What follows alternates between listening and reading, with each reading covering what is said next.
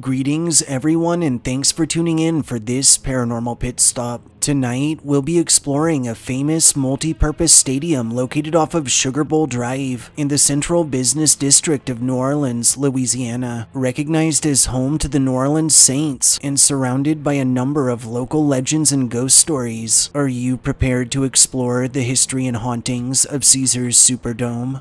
Historically, the Superdome was dreamt up by sports visionary David Dixon during his attempts to persuade the NFL to award New Orleans its own franchise, when, after several games hosted at Tulane Stadium during typical New Orleans summer storms, he was advised that they would never expand to New Orleans unless the city built a domed stadium. Dixon would go on to win the support of Louisiana Governor John McKeithen in 1966 after touring the Astrodome in Houston, Texas, during which time McKeithen was actually quoted as uttering, "I want one of these, only bigger." And on November 8th of the same year, bonds were passed for the Superdome's construction, just 7 days after Commissioner Pete Rozelle awarded New Orleans with the 25th professional franchise. Initially, the stadium was designed to be purposed as a multifunctional venue, accommodating football, baseball, and basketball events, with stands that literally moved in order to make way for various sports and purposes, and as a cherry featuring meeting rooms appropriate for all business needs.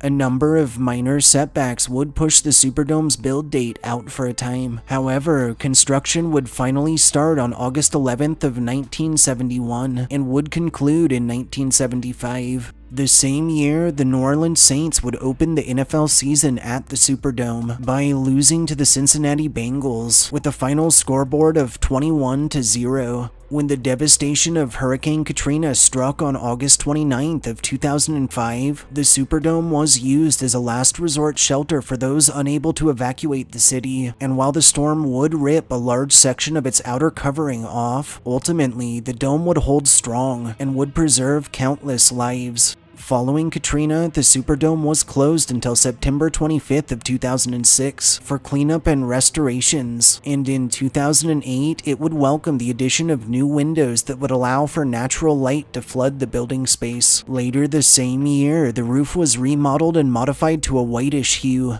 Between 2009 and 2010, more than 400,000 square feet of aluminum siding was replaced in order to return the structure to its original appearance. And in 2011, naming rights to the stadium would be sold for the first time in history, after which it would be officially retitled as the Mercedes-Benz Superdome. In November of 2019, plans for the Superdome's most extensive renovations to date were launched in a multi-million-dollar effort aimed at seeing atriums in place of current ramps, alternating exits, field-level end-zone boxes, an improved kitchen and food service area, and upgraded concourses. And initial steps in these renovations were started in January of 2020. Most recently, in July of 2021, it was announced that naming rights to the prestigious stadium had once again been sold, this time to Caesars Entertainment, who would promptly rename the site as Caesars Superdome. Caesars Superdome remains open into the present, boasting a maximum seat capacity of 76,468 and, according to long-standing local legends, its fair share of hauntings. Chillingly, land the Superdome sits atop originally held the Girard Street Cemetery, which was established in 1822 and closed down through the 1940s, after which, in 1957, bodies were actually dug from the earth and reinterred elsewhere. Incidentally, from the Superdome's earliest days, those frequenting its bounds have reported encounters with a range of apparitions in clothing spanning the ages, some of which that appear completely lifelike, and that have even held full conversations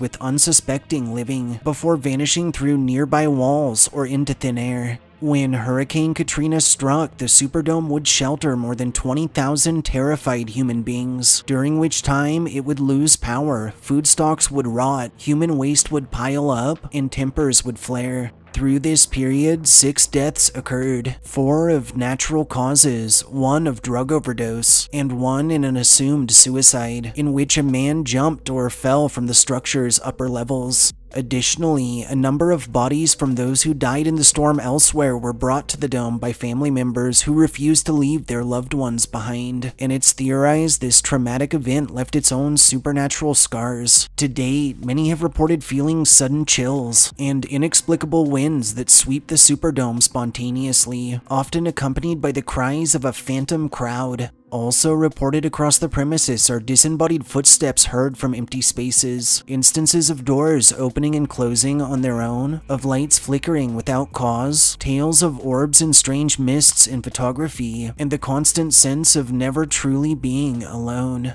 Thanks for joining us on this Paranormal Pit Stop. Don't forget to like, share, and subscribe. Good night.